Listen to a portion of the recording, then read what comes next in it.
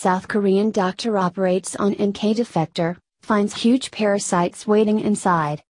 Doctors find parasites in North Korean Defector. It is generally understood that, aside from living in a veritable prison state and being severely mistreated and oppressed, most North Korean people are also significantly malnourished and in incredibly poor health. That sad state of health would also extend to the soldiers of communist dictator Kim Jong-un's army, as was discovered after a young North Korean soldier made a daring dash to escape across the border into South Korea on November 13, according to the Daily Caller. 4 of the soldiers' erstwhile comrades opened fire on him as he made his escape, and he was hit several times as he made his way across the demilitarized zone that serves as the boundary between the two countries. However, after South Korean soldiers rescued the defector, doctors performing emergency surgery to save his life discovered something else inside the soldier besides bullets that threatened his survival: an infestation of parasites. South Korea's Chungang Daily reported that some 40 shots were fired at the soldier by his fellow North Koreans, and he was hit 5 times in his shoulder, elbow and abdominal region. Luckily for the man, a renowned trauma surgeon named Dr. Lee Jong was available to perform multiple surgeries, each lasting several hours, to remove the bullets and repair as much damage as possible.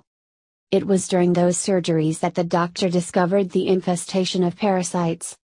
An incredible amount of parasites was found in the stomach of the soldier from the joint security area, so we are having trouble treating him, Lee stated, according to the Chungang Daily. We've never seen anything like it in a Korean person before, and it can bring about tremendous complications and make a prognosis difficult. Lee noted that the man was infested with many different kinds of parasites, though mostly roundworms, that were eating away at the wounds.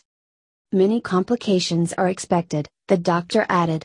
It's a situation that requires a high level of caution because of a long period of shock from hemorrhaging, compared to other patients who received external injuries. Lee stated that in addition to removing the bullets in the soldier's abdominal region, he also discovered and removed as many of the worms as he could, including one which measured almost 11 inches in length. We discovered parasites that are simply not found in people in this country, he explained. I haven't seen them in my 20 years as a doctor except in textbooks.